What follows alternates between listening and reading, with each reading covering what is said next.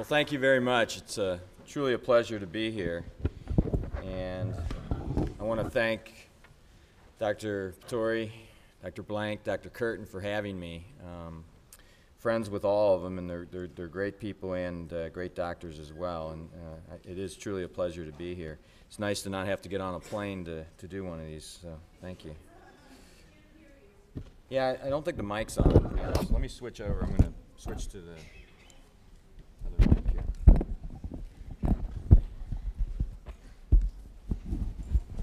Okay, can you hear me now? Not great. Okay. Put it any closer, I'll be swallowing it. Alrighty, well, as I said, it is a pleasure to be here today, and I want to thank all of you for coming out on a beautiful Saturday. Don't know what our attendance would have looked like if the weather was like it was yesterday, but there would be nothing else to distract you, so maybe it would be good. So this is one of those sunny days in the upper west side there. Our offices are right over here. Is our building there. It's not my sailboat. I wish it were. I probably wouldn't be here right now. So I'm here to talk to you about survival, which is a little bit interesting because you should really be telling me about survival, right? I think that one of the things we'll get into is that that's really the crux of this talk, is that we really want to know what your perceptions of survival are. And what we've done is collect some data, and I'm here today to share some of that data with you. I think, first of all, there's a little background, though, and you have to understand survival means a lot of different things to different people. It's pretty obvious that if you're no longer walking the earth, that you're not surviving. There's some people, though, that we know who are walking the earth who you wonder if that's really any quality of life at all. And certainly that gets into, you know, how do you measure survival? How do you assess the quality of life? How does that all fit together? How do you measure survival in clinical trials?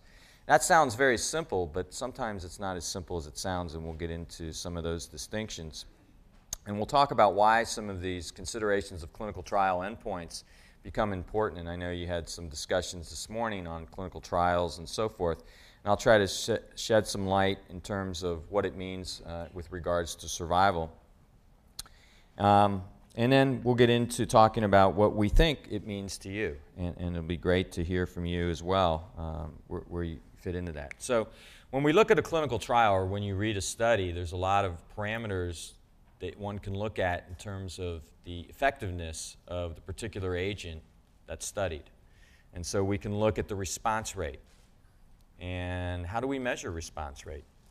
Kevin Holcomb just spoke previously about using CA-125s in clinical trials, such as with GCIG criteria and so forth.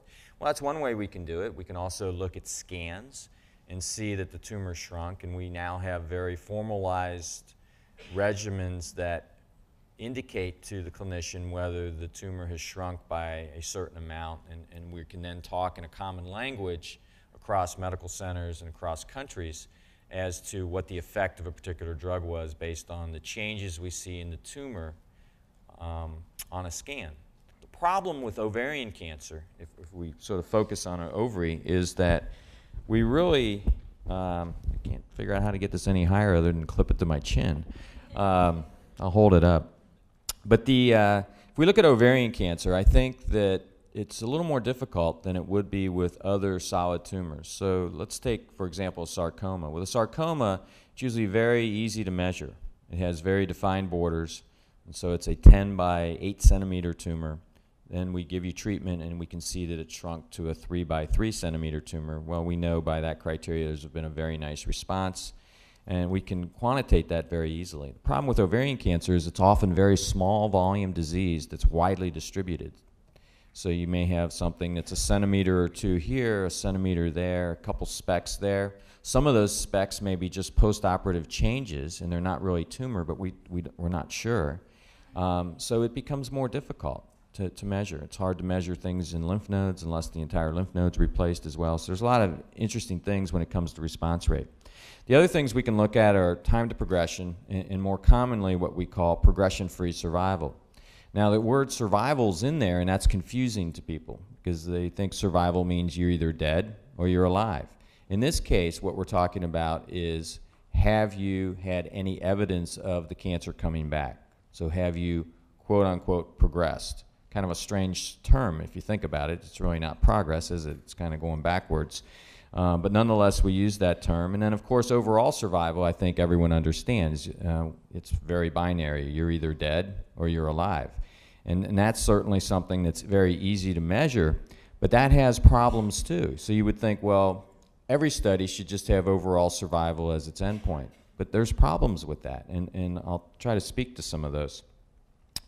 So, you know, would we be better off trying to come up with some weighted average of all these, including quality of life and patient-reported outcomes such as symptom control, look at cost analysis and all those types of things? And the answer is yes, but the problem is coming up with a system that would be able to be validated that would give us that total score. And there's people working on this, and I hope that in the next decade we have more progress in this area, because I think we need a better understanding of the metrics that go around. Not only did your tumor get smaller, did you live a little longer, but what was the impact on the rest of your life?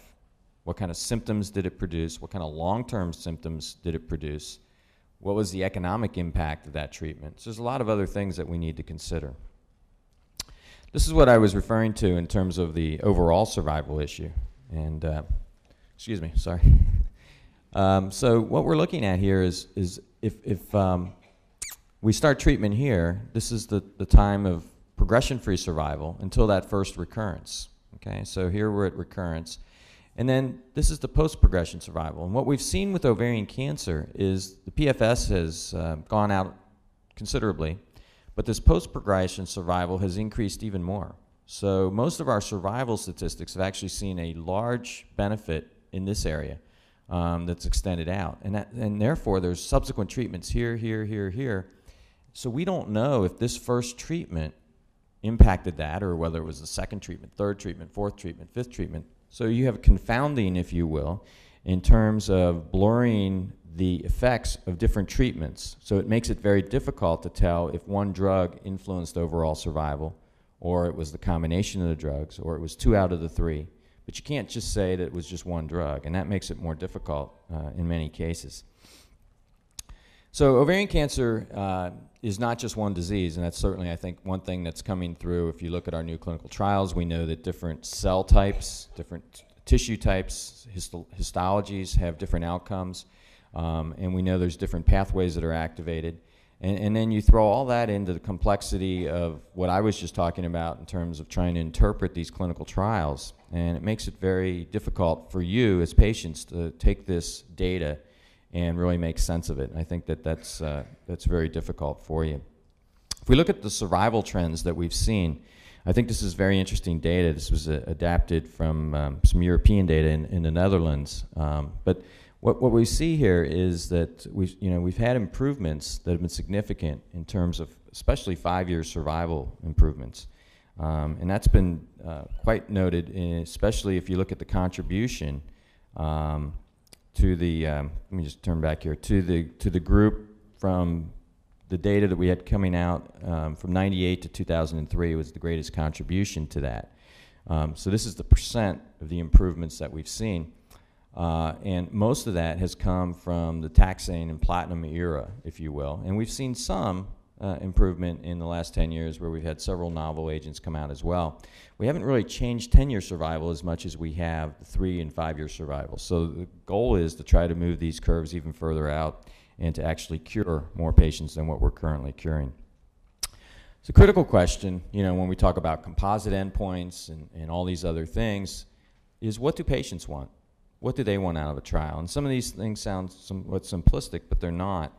And to try to understand this a little bit better, Rob Coleman, myself, and some colleagues, Ronnie Alvarez and Jessica, who's with the SGO office, tried to come up with a survey that would reflect what patients' desires are in terms of clinical outcomes and so forth. So this is looking at, again, the survivor difference that we talked about. And what you can see here is the phase 3 differences in progression-free survival. So we've had good improvements in progression-free survival But most of the time, we haven't seen an improvement in overall survival for most of the studies other than the JGOG study with dose dense in the last 10 years. So most of the studies that have come out have shown that we can improve the time to recurrence, but we haven't reflected a big change in overall survival in the newer studies.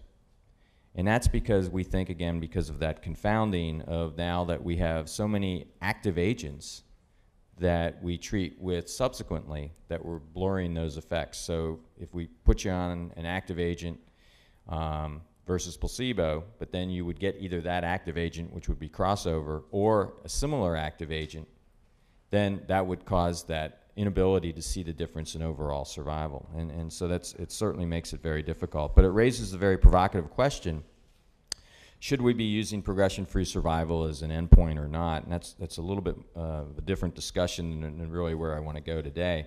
I want to focus on the survey and talk a little bit about that. So what we wanted to do was assess the patient preferences and look at some of the trade-offs that you have between efficacy and toxicity, and try to get an idea of, you know, really what the desires of patients are.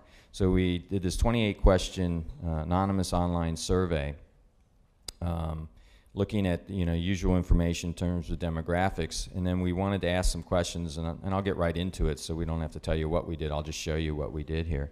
So this was the survey online, and we collaborated with the Ovarian Cancer National Alliance, and they have their annual meeting in July, and it's coming up again this next July. And we posted this online and did the marketing for it, and we had a wonderful response of over 2,000 patients, of which 1,000 out of the 1,400 who responded, over 1,000 were complete responders. In other words, they answered all the questions, so almost 75%, which is very good for a survey. And these are the breakdown, not surprisingly, since it was the Ovarian Cancer National Alliance. 93% had ovarian cancer instead of other cancers. And these are the demographics. The median age was about 60. It was overwhelmingly Caucasian who responded to the surveys. And you see here, just to give you a snapshot of where people were in the life cycle of treatment for ovarian cancer. 60% had not recurred, 40% had recurred, and about a quarter of those were actually on treatment at the time of taking the survey. So it gives you some idea of really where we are, and about 30% overall were on treatment when they took the survey. So these are the number of regimens that these patients who responded had. So as you can see, the majority had only one, but when we look into the recurrent setting, you see how many had 4 or more. So heavily pretreated group, so certainly a knowledgeable group for sure in terms of thinking about toxicities, thinking about what one would want with efficacy and so forth. So I think a really good patient group to survey. So we were interested because we made these surveys up, and I feel badly because we obviously missed the sweet spot. And we were talking about this earlier. I was talking with a survivor about this right before I went on the podium. It's very interesting because our clinical trials, the debate in our clinical trial world, and so we get caught up in our own world of statistical significance and how do you design a trial with a power to show a difference, how many patients is it going to require, all these things that go into the statistical design of a trial. And what we look for is something that is hopefully clinically meaningful, but has to be statistically meaningful as well. So it's easier to hit the statistical bar sometimes than it is the clinically meaningful bar. And obviously, what patients want is even a higher bar. And so what we were interested in, we assumed that most people would not be interested in, and we asked them what the minimum amount that they'd be interested in going on a trial if we knew that it provided, or a drug, if it provided 1 month improvement in PFS. Nah, not interested. 2, still not interested. 3, well, that's where a lot of our trial endpoints are coming out, 3 to 4 months. If you look at GOG 218 with bevacizumab, for example, 3.8 months. ICON 7 with bevacizumab, a little under 3 months. And so we were thinking the sweet spot in here, people would probably be willing as a minimum, this isn't what you desire, but as a minimum, probably 3 months would be around the sweet spot we'd find. Well, we saw a little blip there, as you can see, but we really missed it. Everybody said 5 or more months. So now we have to really ask that question again and go much higher to really see what that minimum would be, because it certainly doesn't fit into the clinical trialist world. So I thought that was very interesting data. Very similar with the overall survival data as well. So it didn't matter whether we looked at overall survival, this is OS and PFS. This is looking at PFS, and we broke it down by recurrence or no recurrence, and as you can see, it really didn't matter. And there are some subtle differences between patients who have recurred and who have not recurred throughout the survey, but this was not one of them. Same with overall survival, almost identical whether they had recurred or not recurred. How important is stable disease? There was a difference there. It doesn't look like a very big difference, but remember the large number of patients here, so it became statistically significant in that those who had recurred were a little more accepting of stable disease, a little more. But you can see there's quite a dichotomy here with a large number who do not accept stable disease and a large number who do. What do we mean by stable disease? That means your disease is not progressing, nothing's getting worse. On the other hand, it's really not shrinking. So if you're on therapy, the optimist would say it's keeping things at bay. You're not having any progression of disease. Okay, the pessimist would say it's not working. So it's sort of how you look at it. And so two different perspectives there, and you can see the difference that patients reflect in that too, not surprisingly. We then tried to do a little bit of what we call trade-off exercises to understand the elements behind what people would tolerate in a particular compound. Some of these drugs that we have are fairly toxic, as you know, and so the question is, you know, what are we really seeing with this? And so we asked the question if you could have an improvement in progression-free survival, meaning that you're not improving your overall survival, but just time to recurrence by 3 to 4 months. But there's no difference in overall survival, but this drug has 0 toxicity. You can go on your way, you can work, you can do everything you wanted to do, and you really don't have any toxicity. You don't even know you're on the drug.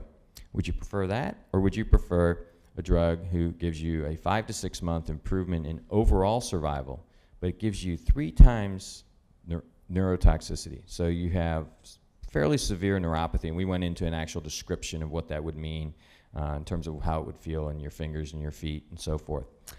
And we obviously had a split here, but the majority would take the overall survival benefit and the toxicity. You can see also that a significant number of people said, neither of those is really what I want. Do better than that for me, please. Financial concerns. One of the things that's certainly come to light is financial toxicity, and that's certainly true of some of the new targeted agents, and it's a very big concern that we have as physicians, as your advocate, is the cost of some of these new therapies.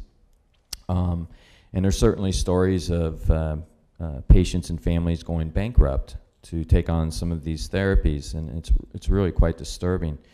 So it's certainly something that we need to consider, more so than what we have in the past. Some of these cost up to $10,000 a cycle, and if it's not covered, it doesn't take an accountant to figure out that you could certainly go broke if you require many, many cycles of treatment.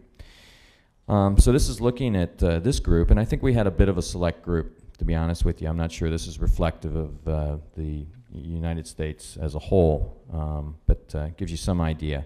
We did see some major changes, bankruptcy and so forth, with probably about 15% of the people, and then if you add that all up with significant, about a third of the patients in this survey, even who I consider a fairly select group, still thought financial concerns were something that were in the forefront. So I think that's important to keep in mind. In terms of toxicity, I'm not going to show you all the data. We asked this in a lot of different ways, but this is sort of the summary, if you will. You know, it was interesting that infection was cited as one of the worst things, when I've seen other surveys where nausea is cited as the worst thing. So you know, once again, it is a large number, but it's a large number of ovarian cancer patients. And it's very interesting to look at this data. And hospitalization was the second worst thing, which I always try to preach to our residents and to my partners that people do not like to be in the hospital unless they absolutely have to be. And I think that's well borne out in this survey. Is there a difference between recurrence and no recurrence? There was a little difference there. Generally, people who were in the recurrence setting were less willing to tolerate toxicity, and that was fairly clear. You can see that represented here as well if you go on the side-by-side here. If you have the first-line therapy and your chances of cure are high, in general what we found is that patients are much more willing to put up with significant toxicity. If we are dealing with a situation where we're trying to extend your life for as long as possible, but unlikely to cure, toxicity becomes a much more important variable for most patients. And if we asked in a rank order of 1 through 8, what is the most important thing to you? Not surprisingly, cure. So we get the message and completely understand why that would be.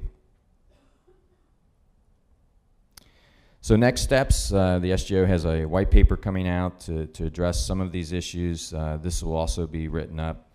And I think we probably need to re-ask some of these questions, as I said, because we obviously missed getting the sweet spot. You'd like to have hit that minimum, and obviously we don't know what more than 5 months is, you know, in terms of what that PFS is that people would like to see. Obviously, and remember that's the minimum, not what the optimal would be. So we need a little better handle on that. So I want to thank my co-investigators and especially all the people who participated in the survey, and some of you are in the room. So I want to thank you so much, and the folks from OCNA.